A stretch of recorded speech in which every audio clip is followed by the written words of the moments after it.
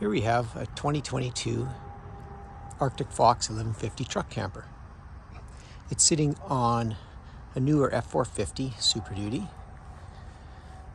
This video was originally going to be an update to the 1987 Bigfoot truck camper that we bought last year.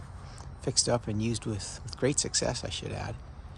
And that camper replaced my 2019 Arctic Fox 990 that was written off by the insurance company due to a collision with a deer that tore the support legs off the driver's side, causing over $30,000 in damage.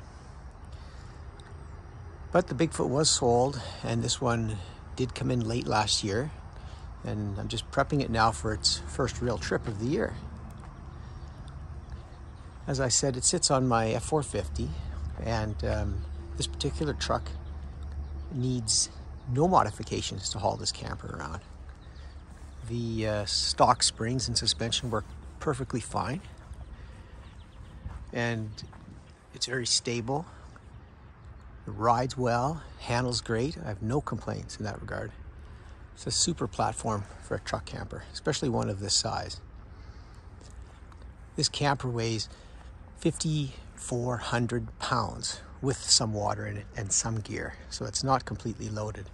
I weighed it when I was coming home last year. The 990 weighed about 5,300 pounds, fully loaded. So this one's gonna weigh 300 or 400 pounds more.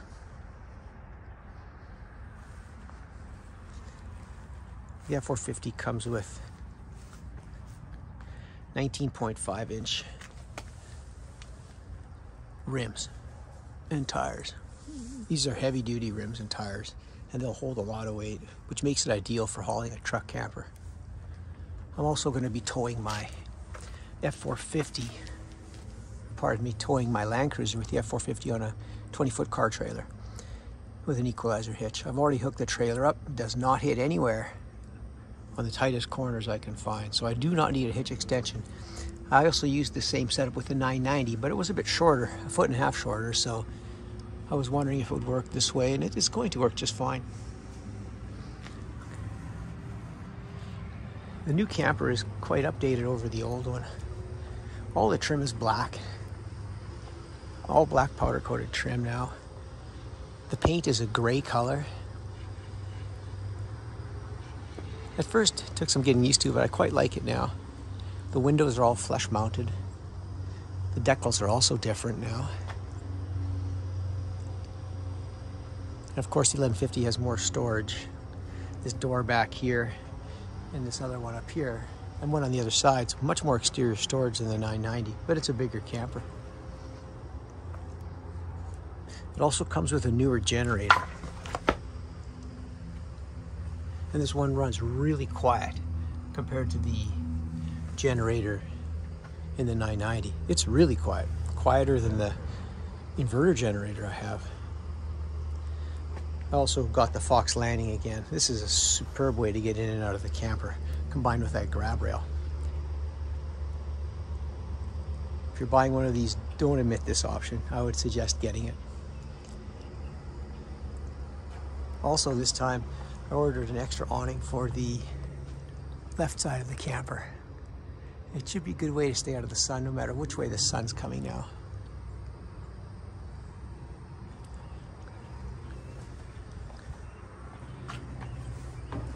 Let's have a look with the slide closed. As you can see, the slide is closed. People often wonder, can you use these things with the slide closed? Well, you sure can. You can get into the washroom, you can access the galley. It's all accessible. Let's turn this around and have a look inside. So I'll show you that you can use the washroom with the slide closed in an 1150. It's not a big deal. It's a little tight, but there's lots of room. You walk right into the camper, right into the coach. And there's lots of room in here to use the galley. You can sleep in here, use the table, use the washroom. When we first came home with it, we stopped in Walmart and slept in it, used it that night. No problem with the slide in. These doors slide this way. So as you can see, it's no problem to get into the shower, into the washroom. It's accessible with the slide in case anyone's wondering. I've had people ask me that all the time. That's kind of why we bought this model instead of the 992. Originally when I bought the 990, I was thinking about which model to buy because I kind of like the style of the 992, but it's smaller water capacity and the fact that I don't think I can use the washroom in it or access much in the camper with the slide closed. It was eliminated from the list. Sometimes I'll throw a mountain bike up on the bed when we're traveling, and one in the back of the truck. Now that we're in here, I'll show you the interior of this camper. But the first thing I want to ask is, what do people do with this stuff that comes with these campers? You get comforter, 2 pillows, and it's made out of kind of a scritchy, itchy kind of material. You can't really sleep on it. It's dry clean only. How do you wash it? What do you do with it? I'm going to put it in garbage bags like I did with the 990 and throw it in the basement. And if I ever decide to sell the camper, maybe I'll use it to show the camper, and that's it. If I could save a couple $100 and not get this stuff to begin with, I'd like to do that. But if anybody else wonders why they include these things, please let me know in the comment section, because I don't know what you do with this stuff. And why do they include it? I'd rather save the money than have to deal with more bags of stuff. I'm going to put the slide out and show the inside of the camper now. I'll use the button on the floor here to put the slide out. Of course, it comes with a remote control for that too. That's hidden away in a drawer somewhere. Slide is out. Now there is a lot of room. The floor in this camper is actually longer than the Bigfoot by about 3 or 4 inches. But the Bigfoot, I mean, was a huge camper too. It also was 11 feet long. With the 1150, the fridge is on the same side as the 990, but you gain a whole series of drawers and cupboards, a longer countertop, more floor room, and of course a dry bath. This was the big deal when we bought this camper, was the dry bath. When I ordered my 990, I had something different in mind, but I think I'm going to like using this dry bath. It's big and spacious. The shower is also big, gives more storage. The only issue is, with this 1150, water leaks out right here along the bottom. And in order to stop the water leaking out of the shower, I had to actually put a thin layer of silicone all along the bottom here, from one end to the other. If anybody else has this problem, let me know in the comment section, because I don't know, did Arctic Fox drop the ball here? Why do they leave such a gap between this curtain and the sill? It's also the design of the curtain, I believe. And when water gets on it and you roll it up, it squishes the water out. Water pours down inside the shower and outside the shower along this little gap right here. So I'm not sure how to stop that. I can't really silicone anything else, so if anybody has any suggestions, let me know. I'm not quite sure what Arctic Fox had in mind when they did that. Other than that, the bath is well designed. It's quite spacious. Same porcelain toilet, lots of cupboards and cabinetry, of course vented fan, and you also get a window instead of the usual blank wall with the fiberglass surrounding the 990.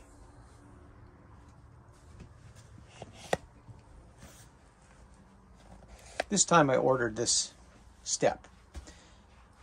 It's debatable whether you need it or not. I thought, why not? It sure is a nice place to step on when you get out of the cab over at night. This step does work, and but if there's 2 people in bed, the person on this side usually has to kind of wiggle over to this side to use that step if they want to use the step to get down. But this can go right in the middle, and you can use it to get in or out of the cab over. The cab over is essentially the same as the 990. Same overhead storage. It's all lit up at night. Same big cabinets on both sides. It's a massive cab over. Lots of headroom. I ordered the small TV again because I wanted these cabinets on this side. I'd rather have the extra cabinets and storage than have a larger TV sitting on a shelf. I don't usually watch a lot of TV, so it's wasted on me. I'd rather have the storage. You get a fantastic fan above the vent. That's the cover on it for now, or above the cab over. I got a vent cover ordered for it to keep the light to a minimum, so I'm not going to probably use that sun shield a lot. The LED lights are a little different now in the coach.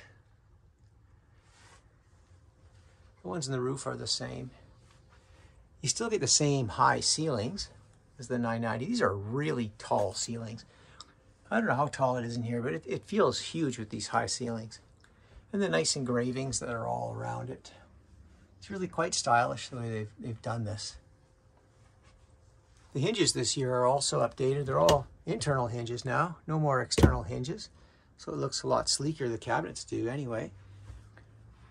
Stove is updated too. It's got kind of like a backlit control knobs and a nice glass top. The grate underneath is also nicer. The backsplash I think has been downgraded. It's the same material as the countertops now. It's a nice material, but I like the decorative mountain scene that was on it before. However, this is probably more functional. And these countertops are quite nice. And the table is the same color too, so I like what they've done there. Same great big square sink, which I like. I have a different charge controller this time because I ordered more solar for the roof, and I'll show you that in a minute. Other than that, the controls are all the same. You get a radio, CD player, play your movies or whatnot. Same big fridge as the 990. These fridges are huge. Separate freezer. But these cabinets are all new to me. The 990 doesn't have the space because it's 1.5 feet shorter, so I get these extra large cabinets and a bigger countertop than the 990 had. Other than that, the rest of it's the same except for the dry bath. These cushions are different now. Guess they'll be easier to wipe for families. Just a cloth back. I prefer the cloth on the bottom too, but I guess I'll get used to this. Somebody must have complained that they're too hard to clean up, and now we got this. I got the thermal pane windows in this camper for winter use. I don't know if I'm ever going to have this thing out in the winter, but it's nice to order them and have them. I don't think Canadian dealers order these without, to tell you the truth. Everyone I've seen in Canada has these windows. Skylight is also a great source of light inside the coach too. It's so bright I have to leave the shade closed all the time. But the windows really keep the coach cool because they're quite tinted, quite dark. But the big game changer here for us is going to be this dry bath.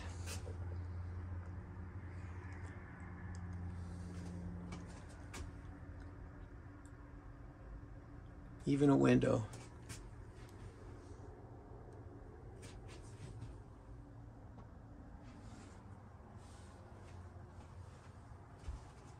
It's really a nice camper.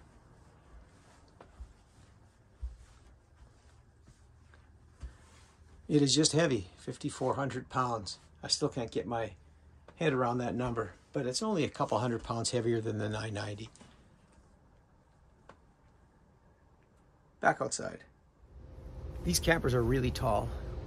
I think this thing is 12.5, maybe 12.10 to the top of the air conditioner. And to get up and on top of the roof, they give you a good sturdy ladder. This year the tubing is it's thicker. It seems more sturdy than in 2019 anyway, at least as far as the diameter of the tubing goes. But it's a long way up. So we're gonna go up on top here. I also ordered this grab rail here too. I think if you're gonna get in and out of the camper, you need to have a grab rail to hang on to. Up we go.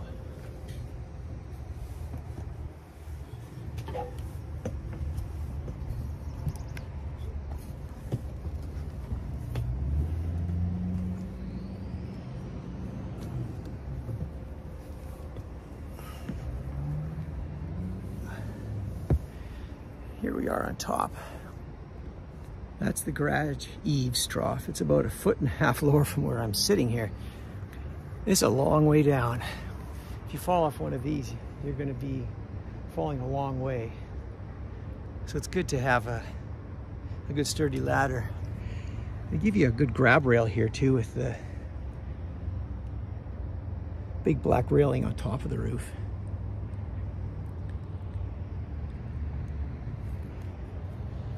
Let's go look at that new solar panel I ordered. And here we are up top. And like I said, it is a long way down. The 1150 comes with a Max Air vent cover on the back here, which I'm looking forward to using. The 990 never had such a thing.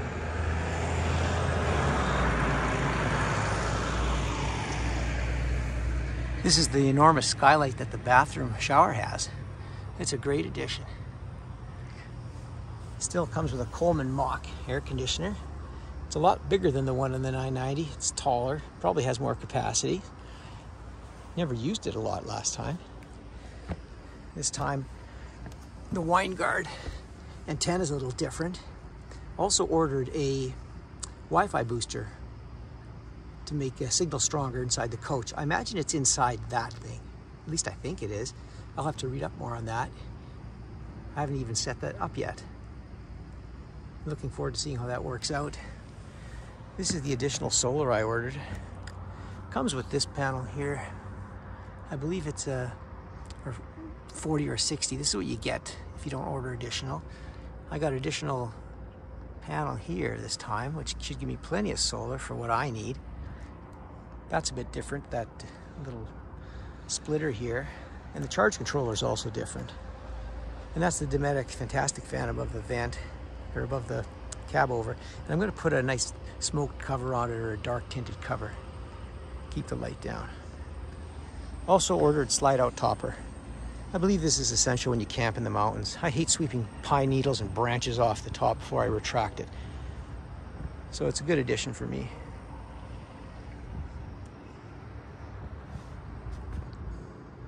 Long way down. 1150 holds 59 gallons worth of fresh water. People have asked me if I keep the tanks full when I'm traveling, and we do keep the tanks full. I fill them up when I leave home, so I have a full load of water. It's hundreds of pounds more weight. I'm not too concerned about that with the truck I have.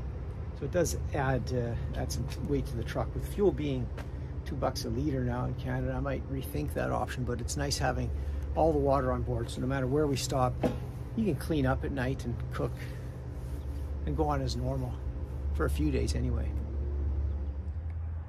Well, that's about all I have to say about this new camper. This weekend is its first trip out. Looking forward to that. It's quite dusty from sitting here for a few weeks now. It's going to be a big change over the old Bigfoot that we had. But if anybody is thinking about these large Arctic foxes, they're really nice. But you absolutely need a dual rear wheel truck to hold it. This does not belong on a single rear wheel truck. Any 1-ton dually should be able to haul this thing.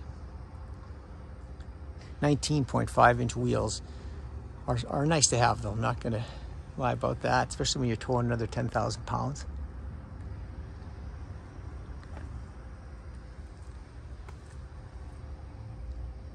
There's going to be more updates on this in the future as we take it down to South Dakota next month. We're also traveling across Canada using a rooftop tent on top of a Ford Ranger. We're going to hike the West Coast Trail. So I'm going to put some videos up about that. If you want to follow along, feel free. I'll be posting more videos regarding how this new camper works out. Thanks for watching.